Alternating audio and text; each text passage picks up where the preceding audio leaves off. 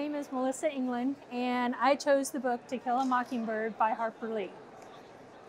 Atticus stood up and walked to the end of the porch. When he completed his examination of the wisteria vine, he strolled back to me. "First of all," he said, "if you can learn a simple trick, Scout, you'll get along a lot better with all kinds of folks. You never really understand a person until you consider things from his point of view. Sir? Until you climb into his skin and walk around in it."